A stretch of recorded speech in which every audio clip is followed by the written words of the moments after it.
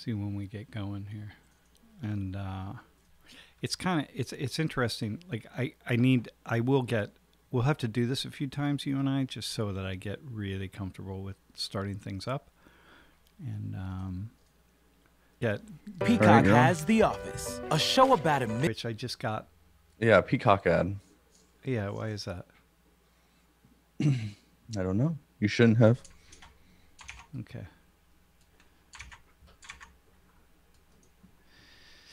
All right, man. Stream share is off, and I'm waiting for my guest to come on, and then we'll rock and roll. Cool. You want me to chill out? Yeah, you can just watch and send me a text on my phone if I need to do anything. Cool. You know. Okay. All right, dude. Have a good conversation. All right. Sounds good. See ya. All right. Ciao. Thanks.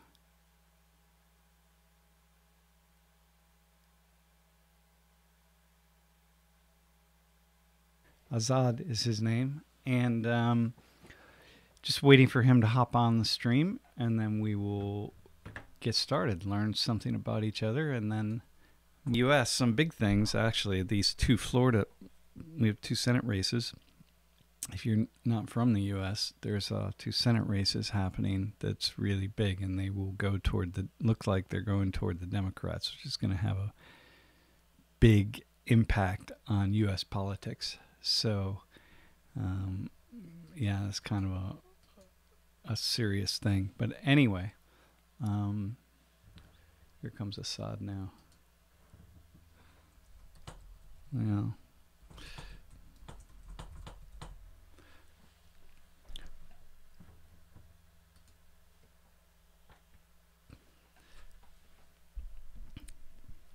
Azad, how are you?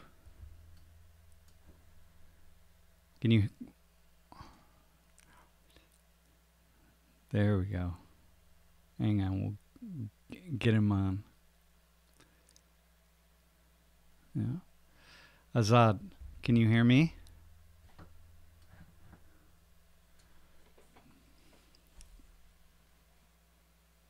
No, not quite yet. Anyway, this is a pretty serious shift as we go in the U.S. political scene. A massive change from where we've been, to be honest. And so I'm not. It's nice to get to see change. Change is important, regardless of what it is. Azad, give me a thumbs up if you can hear me. I think that if these two Democrats, so if you're not from the U.S., let me just lay out what's happening. These two Democrats are running. There are these two Senate races in Georgia in one state, and if both Democrats win, that means the Democrats control the House, the Senate, and the presidency, which in the United States, which is a major coup d'état, and will really seriously transform the way politics is unfolding or has been unfolding for the past 10 years, because 6 years of the Obama administration, the Republicans controlled the Senate. And then of course the 4 years of the Trump administration. So this is just a major earth foundation shattering transformation. Hey Azad, can you hear me okay? Yeah, give me a thumbs up. I can hear you. What happened was I was using my phone because my camera phone is in the laptop connected. So I said, let me try there, and I was like, it's not working here. So then I tried here. It's working here, but it's not working there, so I don't know why. Yeah, well, nice seeing you. I'll just stick to my laptop for now. Yeah. Let me bring you on, actually. Hopefully my connection doesn't drop. Just hope that doesn't happen. Yeah, no, I can see your full face. All there right. you go. Yeah, perfect. Got Yeah. Awesome. Okay, got it. Yeah. Hey, so tell me, how'd you end up reaching out to me, by the way? Taking an influence in different countries. So I was looking through it, reading a lot more, and then I was like, who did I find? I tried everyone, but I couldn't get the right person because everyone's either busy or they don't have time or it's just too difficult to get hold of them. So then one day I'm on YouTube and I'm going through the documentaries and the channels, and then I come to respond back. So I sent that email months ago. I'm thinking, if I get a chance, it can happen, it cannot happen. So it's a bit of a 50-50 chance. So I said, okay, give it the rest, see what happens. If you respond, then now it's going to be worth it. Then when you got the respond, and then that's how I managed to find your email, your information. And then I had 2 emails and I said, okay, let me send it this and see what happens. And then months down the line, you responded. I was like, okay, that's a good sign. Yeah, well, awesome, man. It's cool. Sometimes it takes me a while to get to email, sometimes, especially in the middle of but then it grows to 100, 200, 3, 4, 5, 600. And then I have to take a vacation, a few days, 2 or 3 days in a vacation, and just beat it down until I finally get some to the bottom that I really want to respond. And I thought the best way to answer these kinds of questions for me anyway is to I did my course in public relations corporate communication, and I just recently finished it. So I did that, and then I said I was reading documentaries, reading things to just. So your parents are from where? Pakistan? India. My mom and dad are Indian. Background is Indian, so I've got the Asian background as well. It's there. But are you Muslim or are you Hindu? Yeah, I am. I'm Muslim. Yeah, and so wait, did you say you were born in the UK or in India? I grew up in the UK, but I was born in Kenya. In Kenya, okay, got it. In Kenya, Mombasa. So I was born there. But then I moved here to UK since I was one and a half, and I just grew up in UK. So it is interesting that there is so many Indians in certain countries in Africa, like in Kenya in particular, right? That people don't realize that. Yeah, there is. You'll be surprised as well. You will be surprised. Mm-hmm. And okay, one other thing. The UK right now is going into a serious lockdown, right? Because of COVID. Right now they've just announced that they've gone into national lockdown due to this new variant. They said that the new variants cause the first virus that they had is that okay, we can control it, and then they got this new variant which is a mutated one. Now it's confusing them. So now it's caused a situation that it's just UK in general, and I'm surprised about it. So now the whole of UK is a national lockdown for the next, I think, I'm guessing until March. They're saying 19th of February, but it's going to extend till March by the look of it. Wow. So it's like another 3 months off. Oh man. Yeah. So that's just at home half the time. So you have not been working? No, I haven't. All I've been doing is just reading, trying to find some free courses, and at the same time, just do something productive. Yeah. Keep going forward with it. That's the best thing. Yeah. Yeah, that's intense. Man, it's like, it's hard to, we don't realize the degree to which the COVID has such an impact on people. So my wife and I were talking this morning about US was going to. It's since the variant, since this virus has happened, I was not expecting you. I was expecting you, okay, I need to tell you something like, what's up? Like, just to let you know, heads up that we may shut down. And I'm thinking, why? It's due to the virus. So we may have online lectures. And came back in February, end of February, March, all the way till July. It just was at home 5 months on the course. So at my stage in my career, that the virus doesn't have, it has an impact, obviously, right? But it's different. I'm in the final years of my work, my institutional work career, right?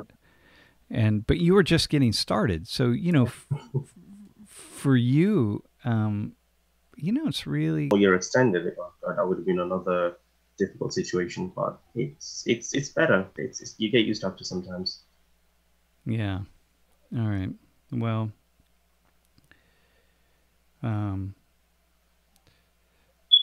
Okay, so hang on one second. Yeah, sure. I'm gonna send a message to my tech guy, and then then you get ready. I want you to ask me your first question that you asked me.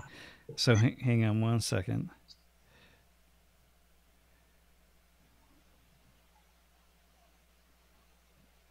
I remember because what happened is I looked at the question myself. I had to sit down and think, okay, was this making sense? But it was making sense. I just had to reword it. So you know the way you present, because what I've noticed is that the way you present and the way I've seen your videos, it's not taking down. It's just you being there, listen, be part of it, and you have the module taken. How do you get your audiences to pay attention, or how do you take the information, which is complex, and give it to them in a way that it'll stick to their head? It'll stick to them. So like you've got a lot of sociology class, and you want to teach your students that this is sociology, this is what I've understood.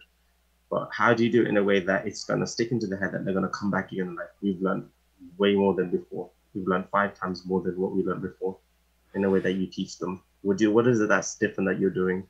Yeah. Because that was fascinating. That was the way you were doing it. I was really interested in how you did it. Yeah. Because the lecture that you did, it got stuck into my head as well. It did. It's which one? The lecture, the Asia Cool class about the Asia Cool class when you talk about BTS, and then there's another lecture you're talking about the views on hijabs, and then there was another one you were doing on sociology and how you found your foundation and what helped you from your wife telling you from the book. That really stuck into the way you were just going from there, and you just made sense, and you just connected everything in. It was interesting how you did it. Okay, so a couple, that's a really good question. So a couple things. First off, most students are most people are paying attention. Okay, but there are a lot of students who are not. They just can't follow. They're young. Their minds are elsewhere. They're not thinking about. They're not seeing that they have. First off, that they're paying for a class, and they're paying for this, right, to sit in this room, and so their minds are wandering and they're elsewhere, right? But nonetheless, it is. When I first started, from the very first classes that I started teaching, students were responding in their evaluations that they were saying that they were thinking. In some ways, for the course helped them to think, and sometimes for the first times in their life, right? And I think for me, that comes from the fact that I was never a very good student in my career, and growing up, I was really interested in other things. And then but I was always a reader. I was an avid reader. I always read books from wide ranges of things. I would go to the library and I would just get 8 books and I would read. But I didn't take my grades very seriously. I didn't care about grades. They didn't really matter to me. So I was busy doing other things. But when I first started teaching, the very first course I taught was this course on cybernetics. On like how the mind mirrors the computational processes of a computer. And I didn't know what cybernetics was. So I was hired to teach this class, right? And the guy said, the person who hired me said, well, you have to start in 15 minutes because the class is already meeting. And I said, okay. I didn't have time to even look up the word cybernetics. Okay, this is a long answer to your question, but I think I can zero in on it. And I walked down the hall and I said, well, I can't pretend that I know anything about the subject matter because I don't. And somebody in the class might know something about it. And I knew that I wasn't I shouldn't be teaching the course because I had only 4 years before got serious in school. Like when I was 20 years old is when I started taking school seriously for the first time in my life. In this class, I was 24. I was just about to turn 25. So 4 years, I was studying seriously 4 years, right? And now I'm teaching this class on cybernetics and human ecology. And so I walked into the classroom and I said, hey, does anybody know what cybernetics is? Because I'm your professor and I don't know what it is. And so everyone looked at me like they just wasted their money, right? But there were about 60 or 70 people in the classroom. And I said, but okay, don't worry about it. We'll figure this out, right? So from the very first day, then the very next day when I came into class, it was a class of discovery. Like I was learning as I was teaching. And as I was discovering things and I was putting things into boxes, into categories, I was speaking out loud what it was that I was discovering. And I realized that that was the way to teach, that all great teachers, all good teachers are also good learners. And so when I teach, I'm actually discovered that I learned when I made things really simple.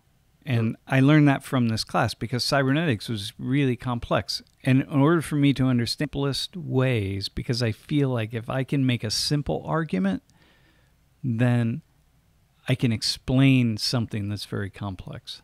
And I just do it naturally, in part because I'm also not really smart, you know, like not it's not smart. It's like my mind isn't really fast. It's not really fast. It doesn't move really quickly. And so I have to make things super simple. Anyway.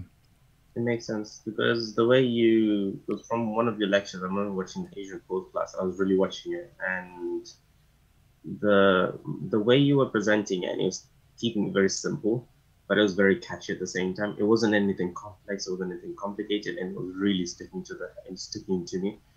And at first I was thinking, okay, that's interesting. How did you do that? Because there's lectures I've come across, I've seen on YouTube that have done complex talks, and I would have to go back on dictionaries and find what this word means, and what does this word mean, and what does this mean, and then by the time you come back, you got to go back, watch the video again, make sense of it. Yeah, it's interesting how simplicity is the best way to do things, and it as well. Yeah. So one idea that I have about learning is that education is stuck and it has been for millennia, right? It's stuck in the idea that students, all they need to do is memorize the ideas of their teachers, right? I mean, you know, right? You're in your own terms. So that means you have to make analogies, you have to use metaphors, you have to do it on your own. Whatever it is, you have to do it on your own. And so if you can't do it on your own, then you're not thinking. So that's why in my classes, I never use other ideas from other people. I never draw on other thinkers, other scholars, other theories. Everything just comes from what I've discovered about the world. And then my goal is to get students to start doing it on their own. So they need to start coming up with their own theories about life, not mine, right? Because you'll never understand mine. Because it's only the one that it's the only one I have seen for really advanced people. And in my classes, there are very few advanced people because, you know, I teach this big, massive course, right? So, yeah. Anyway, that's my thinking on it. So the bottom line is I'm talking to myself. So it's always being you and just being simple. That's the biggest thing there. Not taking it from someone else. That's an interesting one, honestly. Because most of the lectures I've had and the teachers I've experienced, there's only been a minority of teachers that I've come across that really keep it simple, but they get to the point in a way that it just makes sense. Yeah, totally. Some that I've come across that they do the lesson, you'll ask them once, you'll ask them again, you'll ask them 3 times, but you still don't get it, and you're still starting like, okay, what am I supposed to do now? Until you get it simplified. It is true. I agree with what you're saying. It's interesting how you've done it in your career as well. It's really interesting.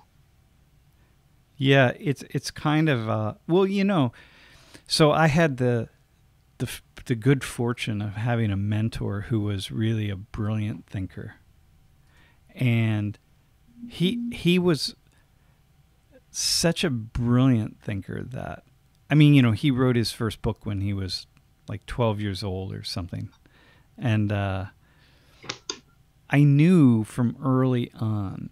I met him when I was 20. And I knew from that time on I could never be as smart as he is, right? So I stopped trying to compete with the best thinkers, and it just gave me the opportunity to just do things on my own terms, and so I never had to worry about anybody else, or I never had to worry about being smart. So, yeah. So that was really helpful. It sucks when you have to question your own intellect. What would But you say from out of your teaching experiences when you're teaching or you're trying to influence someone? What would you say is your biggest goal sometimes when you're teaching and every time you get new students every year, you're going to be expecting to do different things every time on your own goals. What would you say is that one thing that you're always trying your best to make sure that this happens or this is accomplished by the end of the year when you're teaching and influencing them? I think my main goal is for people to have a simple but yet complex series of thoughts. No, hang on. My main goal is for people to discover, like, for example, when I was at a certain age, I think when I was 23, I started reading the New York Times every day. And I was reading about obscure things, like maybe I would read an article about the conflict in Kashmir or something, or about anything at all, right? Traffic patterns in Mumbai or whatever, right? And reading about stuff all over the world. I didn't know anything about it, but I just kept reading the Times every day. So I would spend about an hour and a half every day just reading all of the pieces of the world. And eventually it started to make sense to me. I started to be able to piece things. It's like a big puzzle, I started to put things together. So, but it took me a lot of work, right? It took me, I had to build. It's like building a house, you start with the very first stone, So anyway, I think I would say that. All right. That makes sense. All right, that's the first one. Your next question. Okay, next question. Okay, got it. So the influence of culture within society, would you say that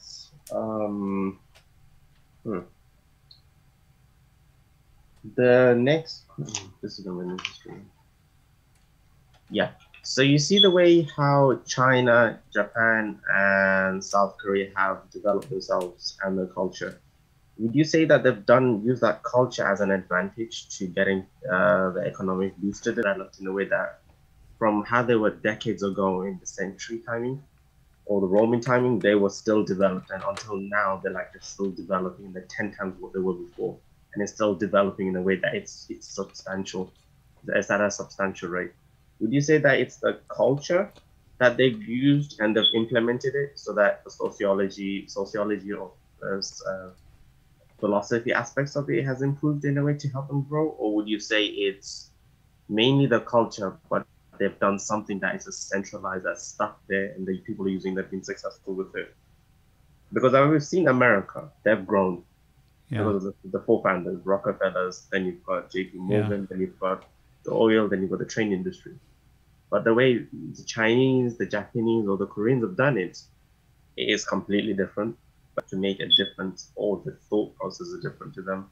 The thought processes are different. That's another thing I was curious about. That's another question I was stuck and I didn't have to explain, go get to the point of the influence of their culture. Because they have influenced, I'm not going to lie, and I'm surprised.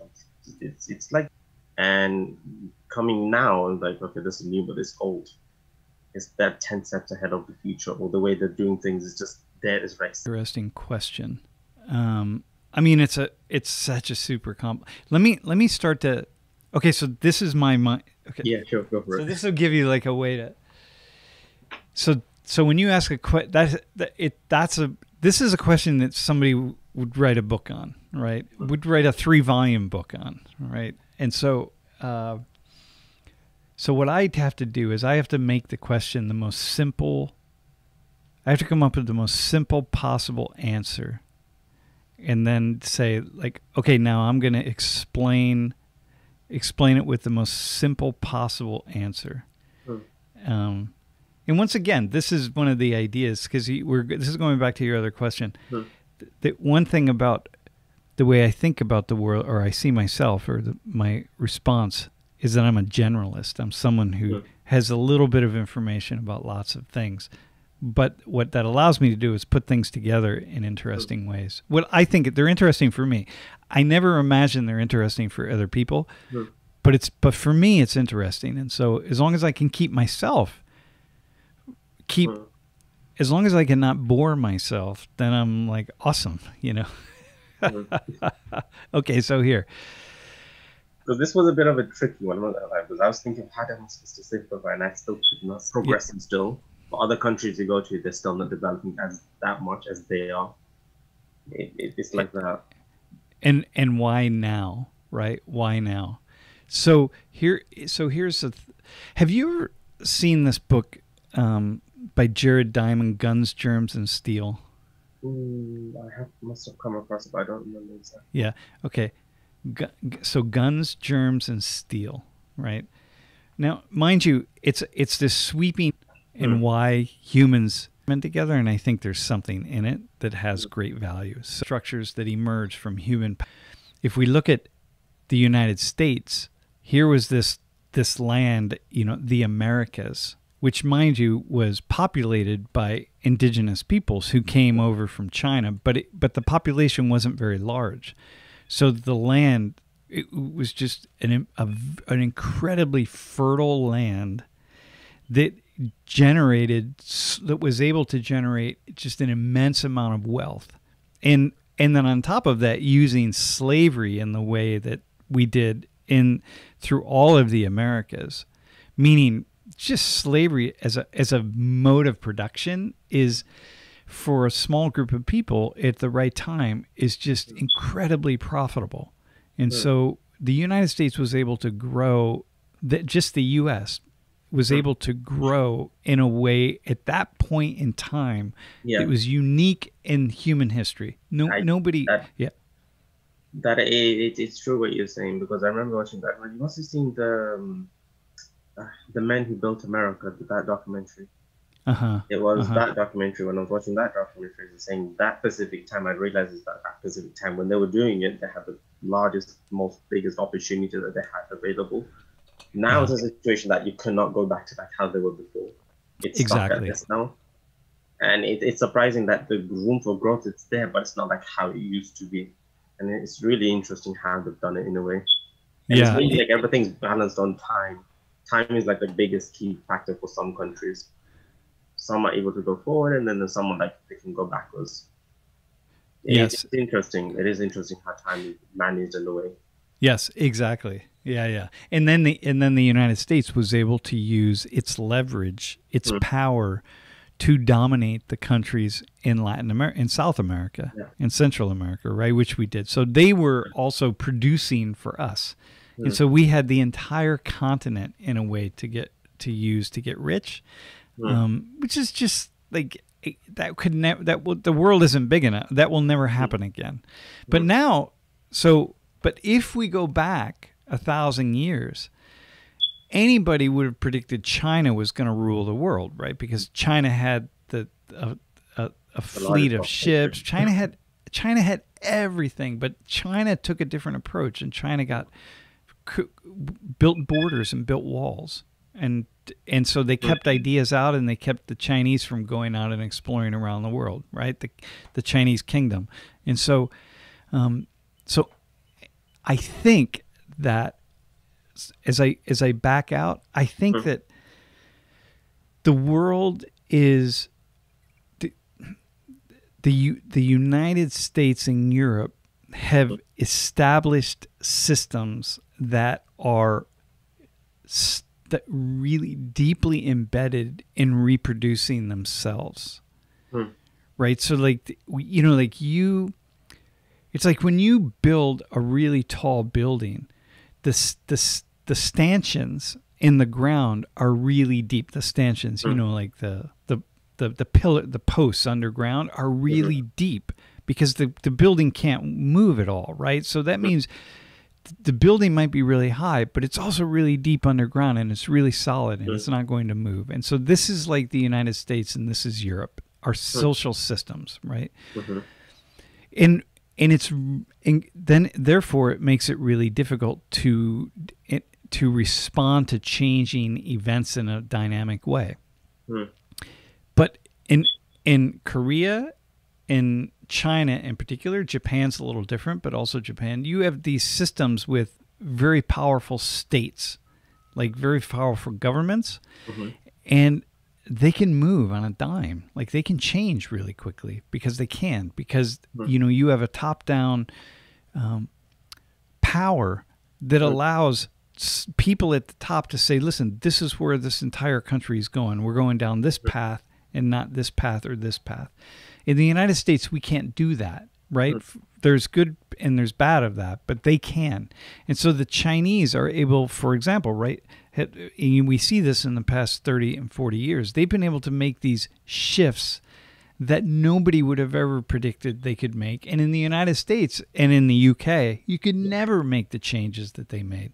True. And so therefore they can follow a path that nobody else can follow. It's not that they're right necessarily, right? And they're not necessarily going to get it right, but they probably are. And the future is going to be the future of China, because it's true. What I really do agree with that, because I remember when Huawei came out and they brought up 5G, all the media was like, that was the hotline of the topic. Huawei's got 5G, Huawei's got 5G, and then you've got America saying that, okay, we've got 5G, but is it dangerous? And they're like, no, but we can use it, but no, we don't want it. And they're trying to implement their way of doing 5G, but they can't because they've already developed it. So now everyone's trying to copy it now.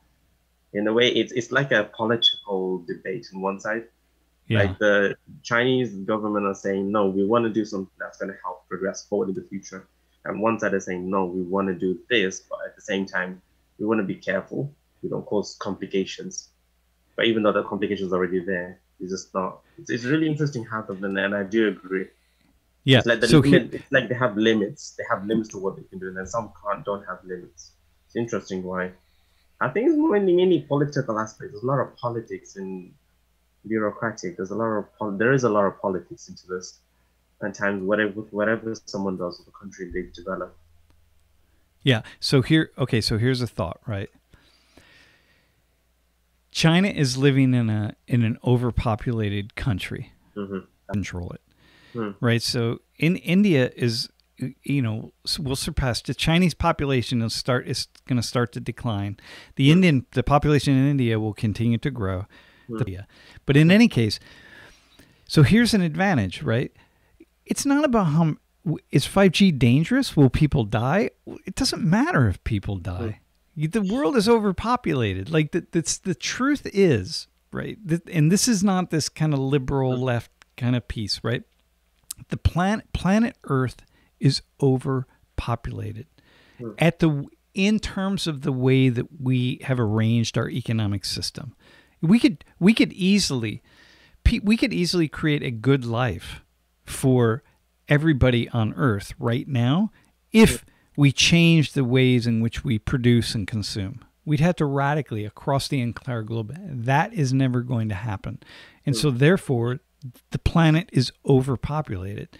It doesn't matter if 100,000 people or 1 million people or 10 million people die from 5G, right? From all the consequences of 5G networks. I mean, really, it doesn't, because we have far too many people in the world.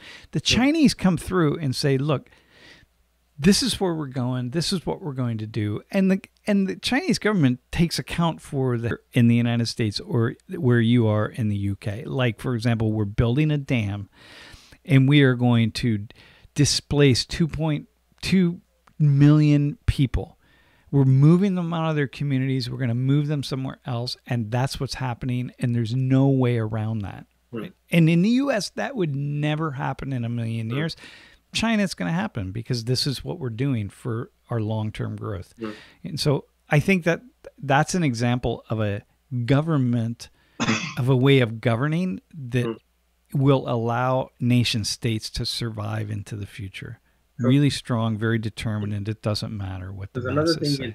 It's I would say that the philosophy that they've implemented in the Chinese Japanese in the way that they've implemented the philosophy and centralized it in a way that they're mainly saying that the well-being of people is what we're going to be doing, taking care of the most, because it's like, for example, years ago, China was not that well. It was poor, and in a situation that was not economic-wise, it was not good. And then all of a sudden now, when you go there and you see the videos, you see it's like clean, sustainable, it's environmentally friendly, and it's surprising how they managed to do it. And they've got set rules and regulations for that as well, separately. But yeah, it's true with what you're saying. I do understand. It's true. Well, okay. So this is this East Asian philosophy, right? That the community is essential. The community has dominance over the individual, and so people. It's like this. It's such a subtle way. Like for you, have you spent a lot of time in India? No, I grew up. I've never been. I've been to Tanzania. I've been to Kenya. I've lived in UK most of my life. And so when were you last in Kenya? When were you last in Kenya? I was okay. Kenya. It was in February when I went to Tanzania, Kenya. Then I traveled back to Africa just before holidays. Traveled back, and I was there. Okay, so you know that there's a cultural motif that exists in the world, and there's a way of being in the world that it's shaped by our consciousness. That like our consciousness grows out of the culture around us, and the East Asian consciousness is so embedded in community. Its community is so essential that like all boats rise when the community, like my boat will rise when all boats rise. Now that's not to say that there's not competition and all sorts of things, right? I mean that's true, but the community is essential. So like you're thinking about it, you're moving on it, and power is at play. There are lots of power politics, lots of things are happening behind the scenes, but it's just essential that we step outside of our own consciousness into the consciousness of others around us, right? We don't do that in the West. It's not the same. It's much more individual. And mind you, it's individual also in China and Japan and Korea, et cetera, right? Individuals are trying to advance their own cause, but it's different. And so that allows the Chinese to make decisions and accept decisions for their country in a way that just never happens in the United States. We talk in the U.S., like people talk about us as being really patriotic, you know, it's like, oh, the Americans are so patriotic. Yeah. Yeah, but it's like it's surface. It's like we're not really patriotic, man. We live in our own houses. Would you say that there's a chance that maybe in the future that maybe there'll be a change in America, the way they are, or they'll be able to implement similar to what the Chinese do, or do you think it'll be difficult to bring it in to Americans? Do you think it's possible in a way, or not possible? Or do you know? I think that we in the United States are going to just watch our country just continue to spiral downward, and I think we will end up in a really ugly civil war, unless I think it's possible we can do some things so that does not happen, but I think the end result where we're headed is toward a really deep fracturing, because the political and economic factions are so strong here. In wealth into the hands of smaller and smaller numbers of people. I don't mean just wealth, like the entire look. Right now, we're in the middle of the worst pandemic in 100 years, and our stock market is just doing awesome. It's like, how is that possible? We have like the economy is shit, you know, unemployment is shit. Like things have fallen apart. But the stock market is awesome. You know, finances, the finance sector is thriving. It's like you can't have an economic system like that. It's like kings and queens, you know. It's like the kings and queens are in their castles, and it doesn't matter that there's a plague going on. It's irrelevant. It doesn't even impact them, except that eventually it does. And so that's what we're going to see in the United States. The stock markets are developing, you know, and it is surprising. It's like right now, Elon Musk, when he with his Tesla and SpaceX, within the timeline period of the pandemic, his wealth has just gone from here and just jumped up to 400 billion plus. And you think, how did you do that? And it was not expected. It's interesting how the markets are doing it so well in a way that it's developing in a way, but it's at the same time, how is it happening still? Some people are so strapped on their heads, scratching what's going on. We don't understand. Yeah.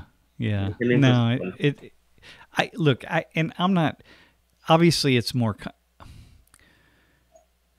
okay, so here's where me being a generalist is valuable, right? Because I understand, I've studied the finance sector and stocks enough, and what the market is and how it operates, and in the degree to which it's about sociology as much as it is about finances, right?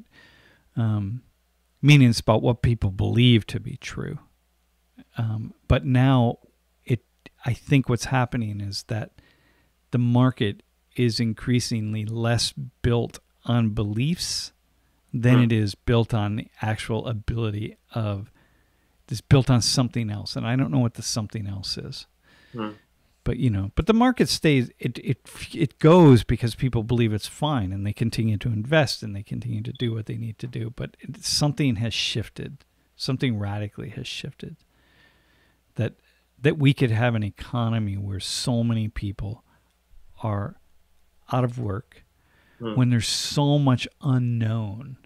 Look at you all. You're in a complete lockdown. Like, we're in the UK right now is a national lockdown, and there's people, I can say for a fact that there's rich people are getting richer.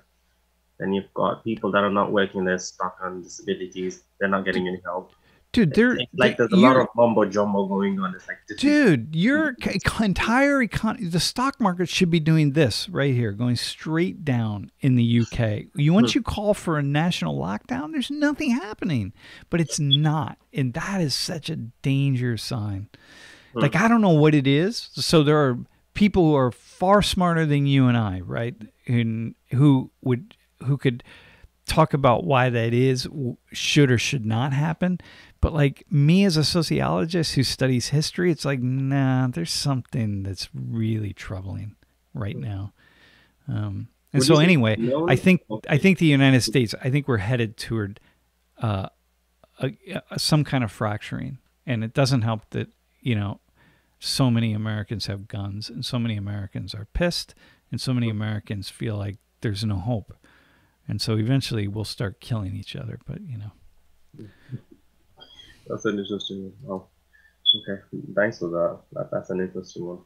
Well, I think those are one of those debates. Those are one of those talks that I don't think it's going to be endless. The thing is ever going to finish. It's going to be a topic for that every single time. Some people say that. Some people feel that that kind of America is being controlled in a way that is someone controlling from behind, but no one knows who it is exactly. Or there's that one person maybe that's taking control of that area of the finance side, that's making sure that the markets are going up. Yeah, I don't think that I don't ever think that happens. No. I don't think there's a small group of people that are controlling anything. I never do. I never think you need to have any kind of backroom conspiracy like that, because that would mean that you don't need that. I don't think it operates that way. I think that the complex sociological factors and forces that are in play would never allow for a small group of people to hold on to make the kinds of decisions that they would need to make. All right, that makes sense. That makes sense. What else do you have? Okay, the next one is this. I'm just reading this to make sure I get it right. I don't mess up. Would you say that? Okay, I wrote this down. I don't know if this clicks with me, but I don't know if you would agree with me, because the answer, the third one came into as we were talking between. It just touched on the topic and it answered the thing. Would you say that people's intentions are key to developing cultures, which help to develop sociology, or countries become successful? Would you say people's intentions are key to develop people's intentions? So the people's intentions that they have. So like if the Chinese, if there's that one person, the president saying that I believe that this is the philosophy, or maybe someone set up a philosophy that they have the intentions and that helps them to grow forward to making a difference in culture. Would you say that's something to do? So the question is about the intentions that people have about how they're acting and how they're thinking. Yeah. Their intentions versus the outcome of it. the impact of it? Yeah, the impact of it. Your question is, what do I think about that? Yeah, that's the one. What do you think about it? Do you think that's true? That's the way they go. That's true. From what your views are, being a sociologist. So this is really interesting because I'm currently watching the series Game of Thrones. Have you seen that? Yeah, it's addictive. Wait, what's the new one? So I'm as we say in the U.S. I don't know if you say it in the U.K., but I'm binge watching it. Right. Oh, enjoy it. It's fun. It is a good series. Yeah. So I actually started 3 years ago. I was on a flight to India, and I watched season 7. So I started with season 7. And then I went back to season 1 and started over, right? So now so that's where I'm at now, right? So I already know what happens in season 7, although I forget most of it. But what's interesting about it is that I'm seeing the world through the lens of Game of Thrones to a great deal, and I'm thinking a lot about intentions, and I'm thinking a lot about, because you never know what anybody's in that show. It's nearly impossible to ascertain what people's true intentions are versus what they're scheming, right? Or what they think their intentions are, but they're not their actual intentions, right? I think that, like, for example, like, I think what I want to do as a teacher is that I want to open the minds of students in the way that my mind was opened as a student when I was 20 years old, right? I think that's my intention, but I don't know if it's truly my intention, and I don't know how I would ever know if that's my intention, if that makes sense. Yeah, it does. Right? So I think that my gut feeling is that most people have no idea what drives them, what motivates them. And I say this out of the sense of that my wife has walked me into the world of deep psychology, or we call it depth psychology, like Jungian psychology, right? So it's this really fascination with the subconscious, and that our subconscious is really in many ways driving each one of us. But the subconscious is structured by very similarly all around the world, right? There's a collective unconscious that's activated, and which is why we see, these mythological stories and so on that are the same all over the world in cultures that have never had contact with one another, right? The motifs and the stories and the way that the stories emerge, they're different. Like, you have a dragon in Europe, and, you have your, if you think about all of the Indian gods, right, in Hinduism, or you think about all the way Muslims contextualize it, or whatever, it's all, but the essential connection is the same. And so what I think is that the unconscious is driving most of our desires, intrigue, interests, most of our intentions is coming from the unconscious. It's not coming from our conscious thoughts. And most people, very few people ever take the time to take the journey into the unconscious to really understand what it is that motivates them. And so therefore our intentions, we don't know what our intentions are. And the degree to which we do know, they're very simple. They're very simple. It's a very, it's a simplified understanding of ourselves. And, and if you don't, like, I have this idea that if you don't engage in a conversation with yourself, with someone else who's highly trained to get you to understand the degree to which your conscious mind is making decisions versus your unconscious mind, which means you're connected to all these other unconscious forces in the universe. If you don't take that journey, which is a very complex, long, difficult, treacherous journey, if you don't do that, you will never understand what motivates you.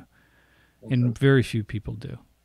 So because it's really interesting, because I was watching a documentary today on people's philosophies and in China, and they're saying that it's mainly the intentions. It's the way that one person can make a difference on so many different aspects. That it just takes with what you were saying as well right now, like getting to that certain level. Once they're at that level, then they're able to go forward from there. Well, but the issue is, so if we take the East versus the West, the intention emerges out of a different unconscious framework, right? But they still don't understand what it is. The Chinese or the Japanese or the Koreans or whoever still do not know what motivates. They don't know what motivates them any more clearly than people in the West do. So it's just different. It's a different system of subconscious or framework of subconscious forces. Yeah. I would say that. Yeah, I agree. That answers it. It's a really cool question, though. I mean, it's one that I live on as a teacher, right? Who teaches in this area of it's, the word that I would use for my work, what I do in a classroom is it's treacherous, right? I'm walking on a razor's edge, especially in these times when people can so easily have their careers destroyed by just saying the wrong thing. Yeah. Just slightly, just saying the wrong thing. And then then it grows. It's like a virus. It grows really, really fast. And then suddenly the career is over, right? And so I live with the idea that it's largely my intention that is you're just your own intention. Like why do you do the things you do? I do the things because I feel that there's more developed in it with the topics. That's the biggest thing I would say. Because me right now, sitting down reading lots of stuff, I just want to try to understand, develop, and just keep developing as much as I can, just to find that little spark, so I can be able to have the little spark as well.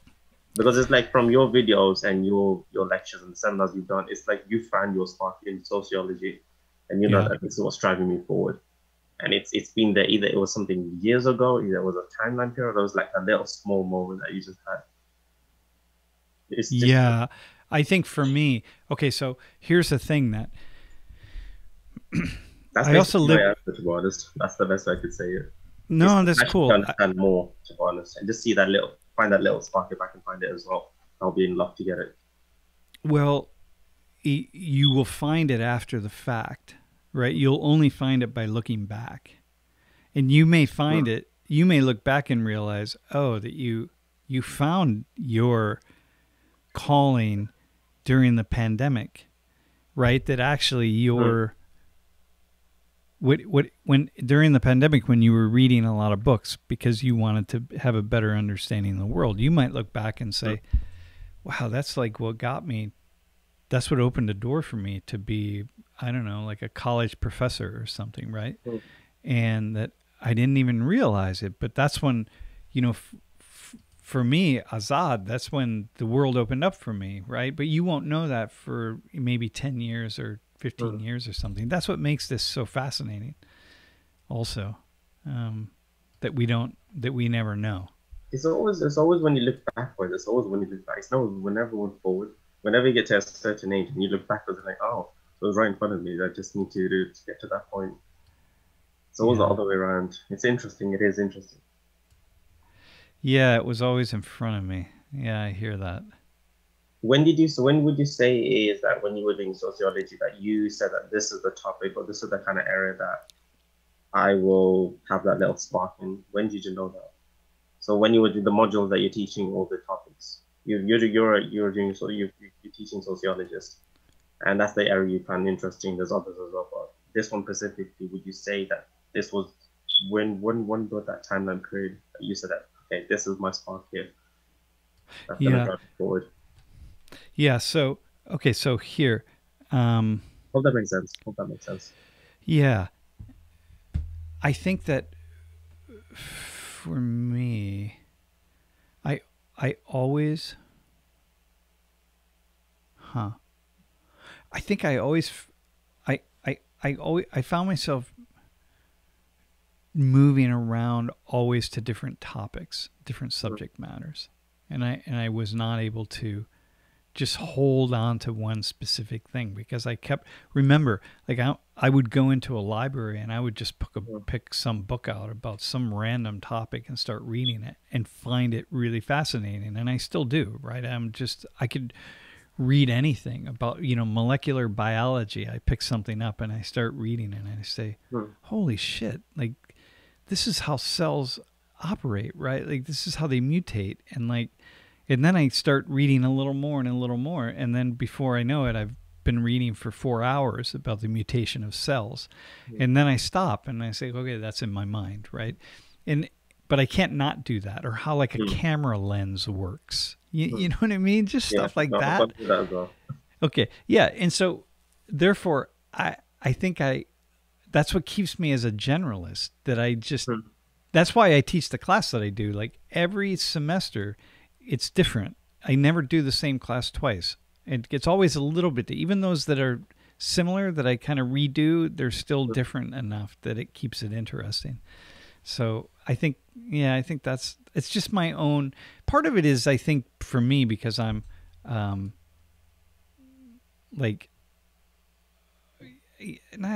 just too curious. I'm just curious about life. How would you say you control it? Because I've got the same situation.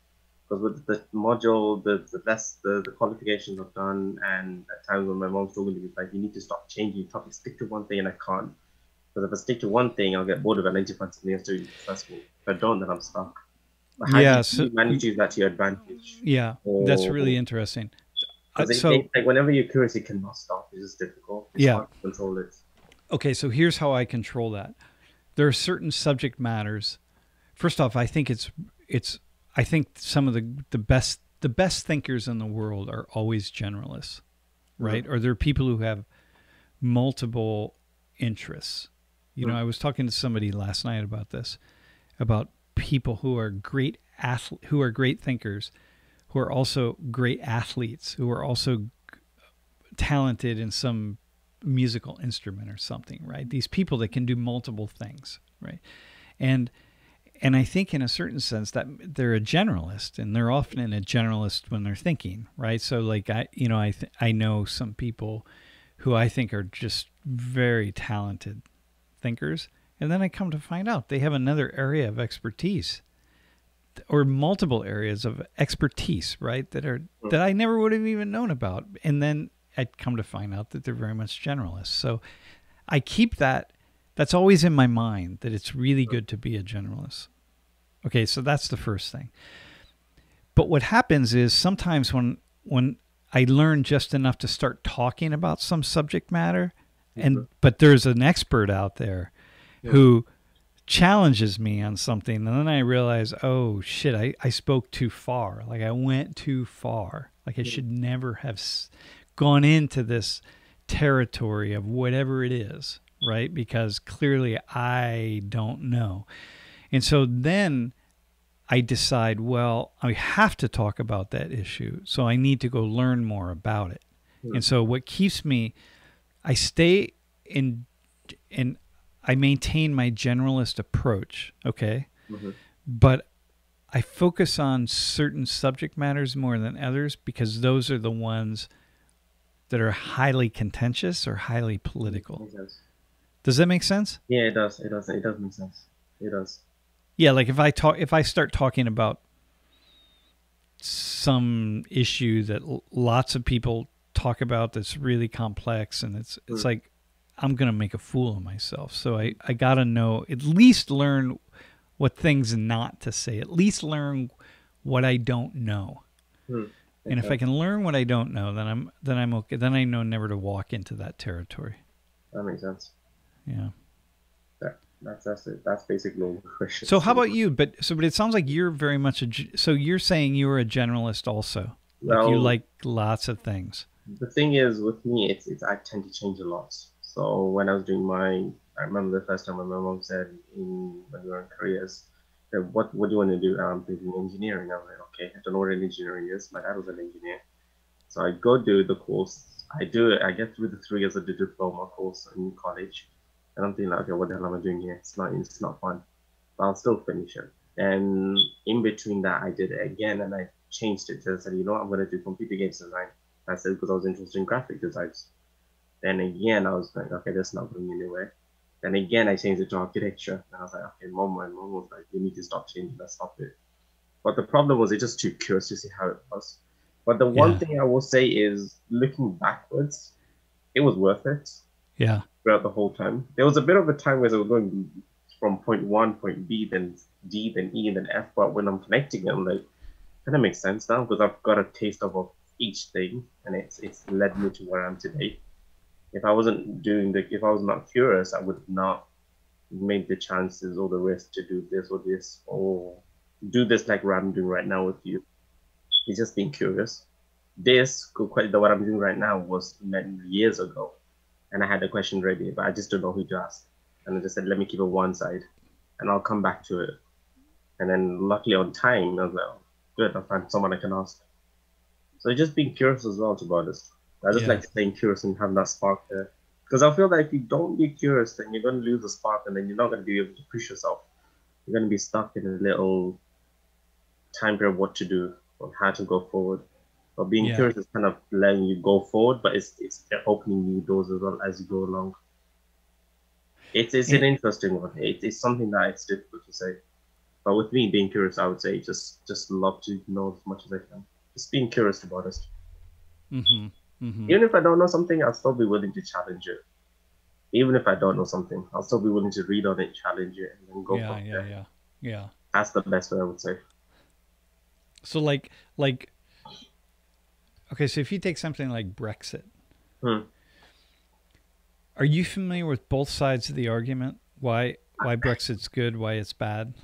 Like, I am to an extent, in a way. One side is that they wanted to be an independent country, and they wanted to have their own rights and their own rules and regulations. And then on one side is that people, it wasn't, I'm not going to say much, but it was a bit of two-sided debates.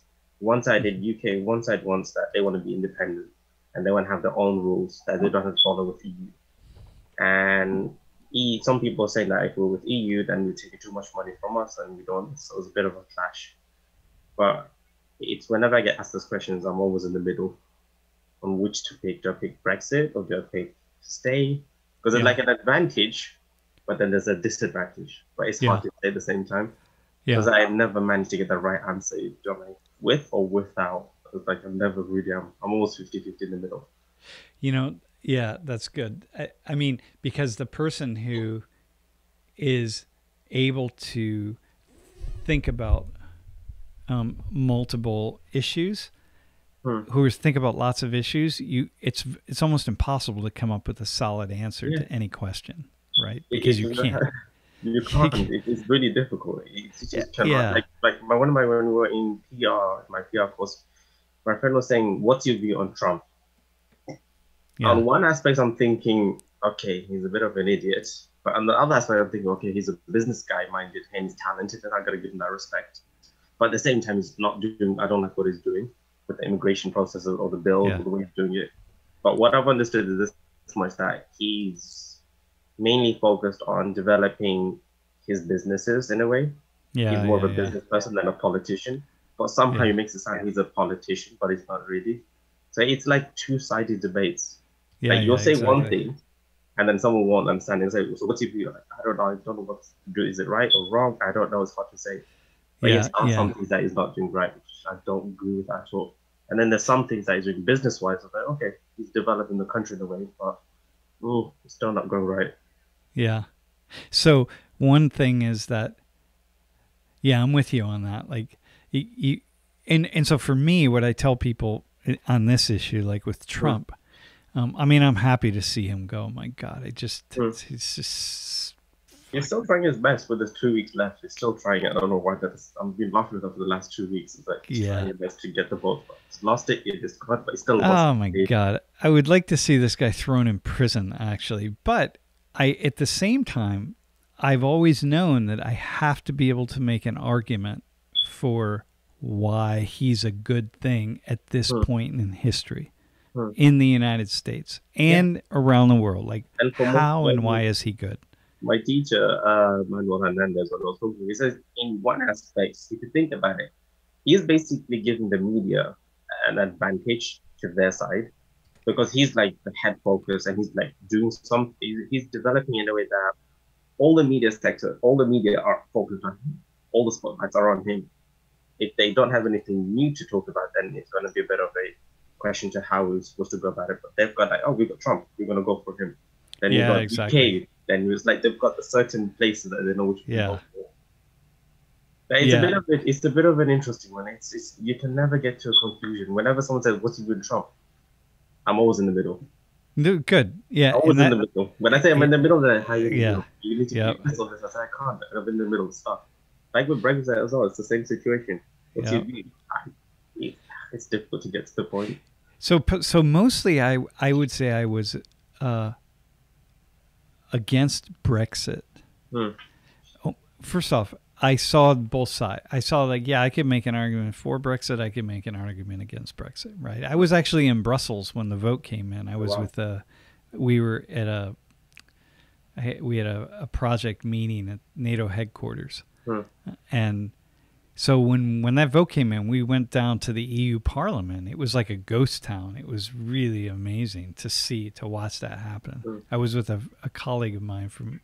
Lori and I were there. We were with a colleague from Northern Ireland, and it was. But I will say that there's a part of me which I can say because I know that it's just whimsy, right? It's just silly. But I was mostly against Brexit because I wanted to see Boris Johnson go down. Like, I'm just like, you son of a bitch, man. Like he didn't believe in that even, and his team, like they didn't, like they're just like, we're gonna go after this, but we're doing it not out of the good of the country. We're clearly doing it out of our own personal motivations. And I'm like, you're getting these people to follow you. This is like Trump, it's like this egomaniacal thing that like Trump, he doesn't give a damn about the United States. He does not care at all about the U.S. When he was spending 1.2 billion on the wall, I was thinking, okay, that's not really, you should be doing that as a president first day on the office. And he's basically wasted 1.2 billion just on the wall. Yeah, it just doesn't make any sense at times. No, he is the least patriotic president the United States has ever had. That's going to be true. Yeah, it's disgusting actually. Well, that's how I largely saw Boris Johnson. Right. So for me, in the end, I wanted Brexit to go down just because of him. But I understand that that's not very intellectual, but that's where I came in. So in any case, it's good you can make arguments on multiple sides, because this is really, really essential. Opinion on something, which is why for me, like teaching a class, like so often it's easy for me to not take sides because I don't actually have sides. I don't have opinions. You've got the DBT there in the class. Yeah, and sometimes I'll put something out there and students will think it's an opinion. And I'm like, no, I just have to make a point about something, but I don't even know what I think, right? Like there's a part of me thinks that complete segregation, I could make the argument that complete segregation of cultures and races and so on is actually a good thing. Like it's fine. It would be good for the world moving forward, right? And then there's a part of me that says, of course, the world history that's behind us. History is moving toward complete assimilation and integration, and so that's where we will be. And so I could make that argument much better, I think. But yeah, so good for you that you can do that because that's, I think, the sign of a really thoughtful person. All right. Yeah. And who knows? Maybe in down the road you'll end up turning a corner and you'll be go back to school and get your doctorate degree and be a professor somewhere because you can't stop your mind. Yeah, that's another thing. Maybe, I don't know. Let's see. Future down and let's see what happens. Wait, so you're married, right? Yeah, I am married. Do you have children? No. I just got married recently. Oh, right, okay. Just recently. Yeah. Oh, it's just so recently. My partner's doing medicines, so she wants to become a doctor. Yeah. Okay. So she's doing medicines, and she wants to go into that pathway. And then me, I'm stuck here thinking, okay, where am I going to go? So dude, so maybe that. So she'll be a doctor, and you can go be a doctor, a professor. Yeah, that's No, because it really is. It's not about having the mind for it, right? Like you have the mind for it. It's just about having the years that you say, okay, listen, I'm going to dedicate this many years of my life toward that. But it's not. But it's what you do anyway, right? You know, for me, my years of study nothing changed between my years of study and what I do now. Nothing has changed. I live my life in the exact same way. And so it's me just exploring ideas every single day. It's interesting because I was watching one of your videos on when you say your TED Talks is the one way it gives you the platform. It's interesting how sometimes that one little moment can give you a little push and it just gets you to the place that you need to get and you don't even expect it sometimes. Yeah. Yeah, you don't. It's really interesting. Yeah, you never expect. We never. Just like death will come to most of us. You don't know when it's going to happen. We know it's going to go, but when, we don't know. So that's another thing. Yeah, that's what makes it. It's also very humbling, right? That, yeah, it's very. It's very. I'm just having one of those moments when 10 thoughts entered my head all at the same time. I thought, shit, you know. This is, and I have 35 years on you, right? Like, you know, you're young. So I have 35 years of thoughts entering my mind. So when 10 of them enter in at the same time, it's like, it's really big. God. What would be your one advice? Say, for example, I've asked all my questions basically. That's all the questions I wanted to ask. I've asked them. I've asked the questions. Those are the questions I wanted to ask. I'll come back to them if I have more. There will be more. I know that for sure. What would you say from your experience as you were growing up and going through the process of your education and getting to where you are today? What's the one advice you would give to anyone? What's the one advice you would give to someone about life, or maybe how to go forward in life? Yeah. Okay, then the most important one is, so, you know, if you win the lottery, right? And you win 20 million pounds, right? The result of that will be positive and negative, right? If you lose everything, the result will be positive and negative. So it doesn't matter what happens; it's positive and negative, right? That's the most important thing, always. Really, really key. And because when we do that, our own minds begin to get smaller. And we don't know how the thoughts that we're building in our lives are building. We're building a structure of a way of thinking. And the structure of a way of thinking takes many, many years to put together, right? The foundation. And if we do it our own way, it's uniquely ours. And so therefore it is impossible to compare what we're building, the structure of our consciousness, of our thoughts, right? Thought system. It's impossible to compare what we do with what other people do. It's just impossible. And so, therefore, you're your own unique thinker. And it's important for you to be your own unique thinker. And that's it. There's nothing more.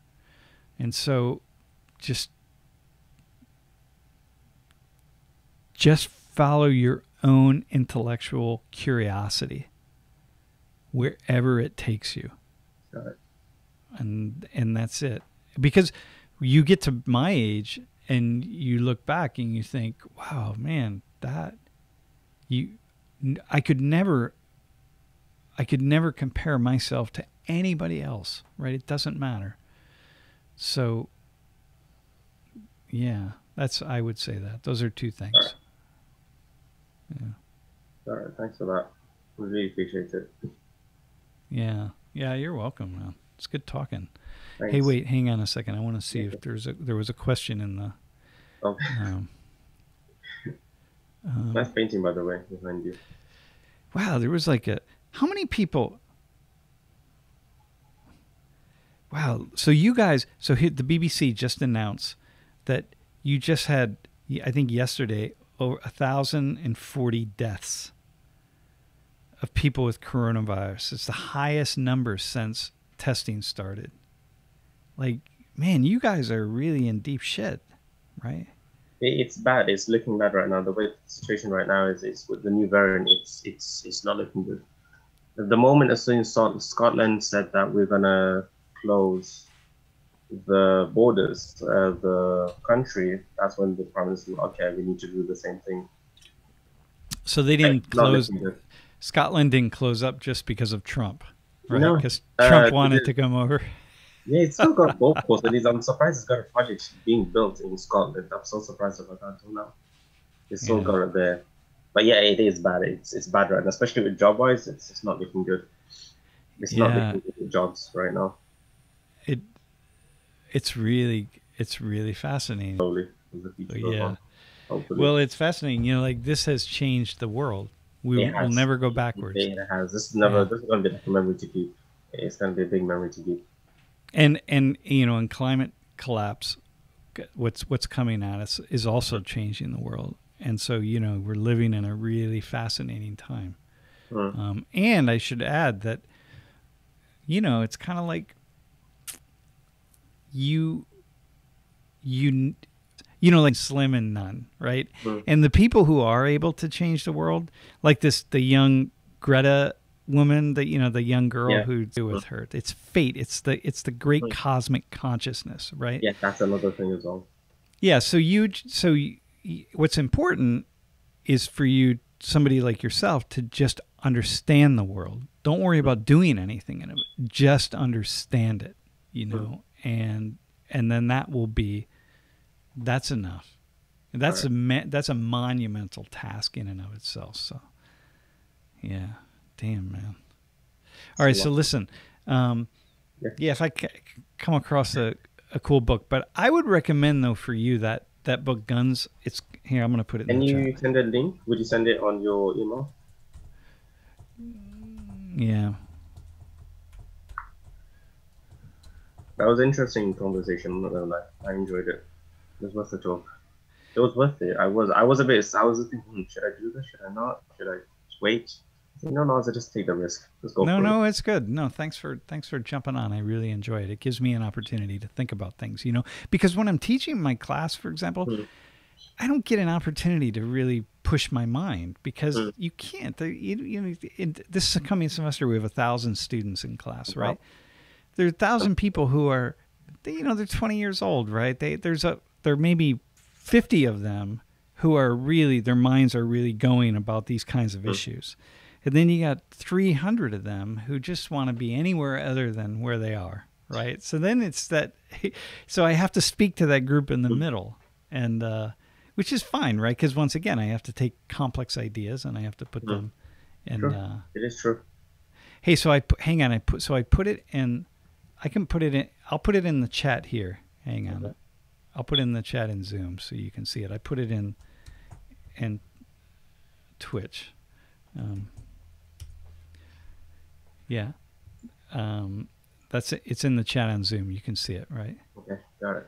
Yeah. It's just a cool book, man. That's one of those books that when I read it, my whole mind went, oh, okay. And I had been studying this my entire college in America and secondarily on Africa. And right. But this is kind of, but you might have to pay for those. All right, very good. And wash your hands. Wash your hands, my friend. Yeah, that's another one. Wash my hands. All right, man. All right, we'll talk to you. Take care. Ciao.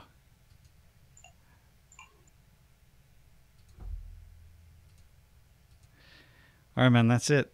We are. Anyway, that was awesome. That was a really awesome conversation with Azad from